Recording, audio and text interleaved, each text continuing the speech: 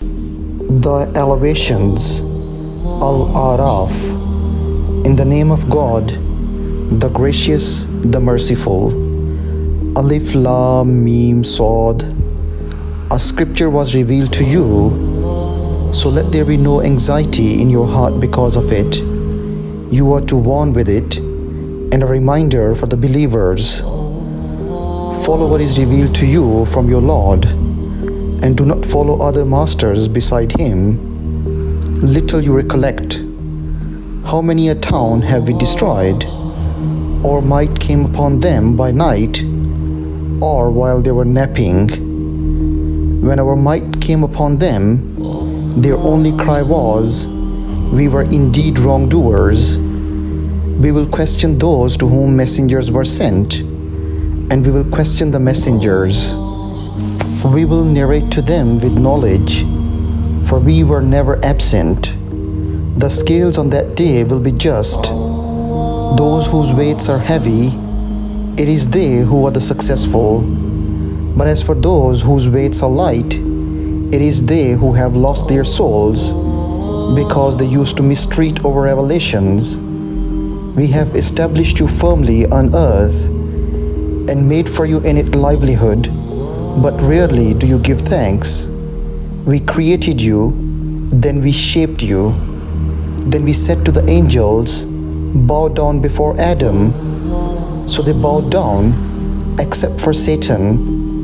He was not of those who bowed down. He said, "What prevented you from bowing down when I have commanded you?" He said, "I am better than he. You created me from fire, and you created him from mud." He said, "Get down from it. It is not for you to act arrogantly in it. Get out. You are one of the lowly." He said, "Give me respite until the day they are resurrected." He said, "You are of those given respite." He said, "Because you have lured me, I will waylay them on your straight path. Then I will come at them from before them, and from behind them, and from their right and from their left, and you will not find most of them appreciative." He said, "Get out of it, despised and vanquished. Whoever among them follows you, I will fill up hell with you all. And you, Adam, inhabit the garden, you and your wife, and eat whatever you wish, but do not approach this tree, lest you become sinners." But Satan whispered to them, to reveal to them their nakedness, which was invisible to them. He said, "Your Lord has only forbidden you this tree, lest you become angels, or become immortals." And he swore to them, "I am a sincere advisor to you." So he lured them with deceit. And when they tasted the tree, and say to you that Satan is a sworn enemy to you, they said, "O Lord, we have done wrong to ourselves.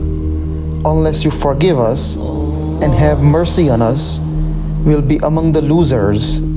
He said, "Fall, some of you enemies to one another.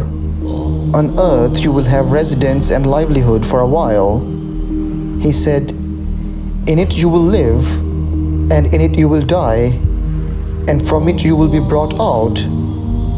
O children of Adam, we have provided you with clothing to cover your bodies, and for luxury. But the clothing of piety, that is best. These are some of God's revelations, so that they may take heed.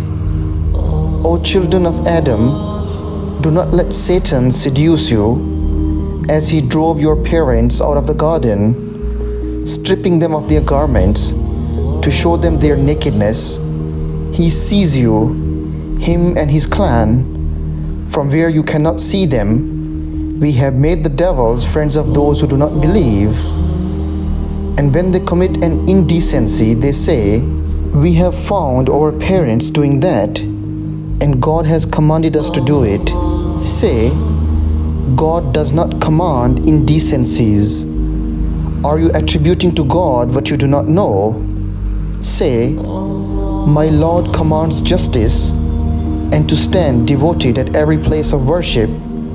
So call upon Him and dedicate your faith to Him alone. Just as He originated you, so you will return. Some He has guided, and some have deserved misguidance. They have adopted the devils for patrons rather than God, and they assume that they are guided. O children of Adam, dress properly at every place of worship, and eat and drink, but do not be excessive. He does not love the excessive. Say, who forbade God's finery which He has produced for His servants, and the delights of livelihood? Say, they are for those who believe in this present world, but exclusively theirs on the day of resurrection. We thus detail the revelations for people who know. Say, my Lord has forbidden immoralities, both open and secret, and sin, and unjustified aggression, and that you associate with God anything for which He revealed no sanction, and that you say about God what you do not know. For every nation is an appointed time. When their time has come, they cannot delay it by 1 hour, nor can they advance it. O children of Adam, when messengers from among you come to you, relating to you my revelations, whoever practices piety and reforms, upon them shall be no fear, nor shall they grieve. But as for those who reject our revelations and are too proud to accept them, these are the inmates of the fire, where they will remain forever.